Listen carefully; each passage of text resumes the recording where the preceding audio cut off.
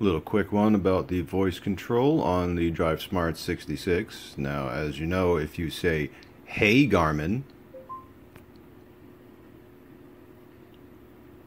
one sec.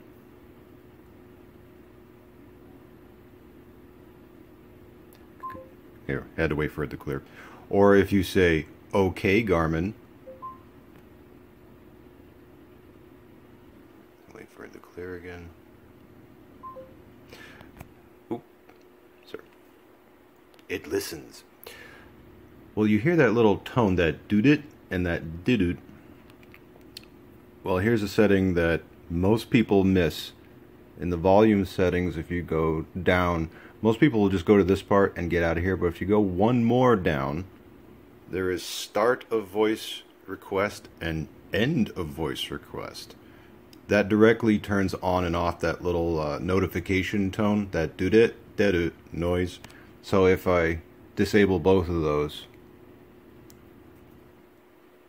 "Hey Garmin, gas station." Which result would you like?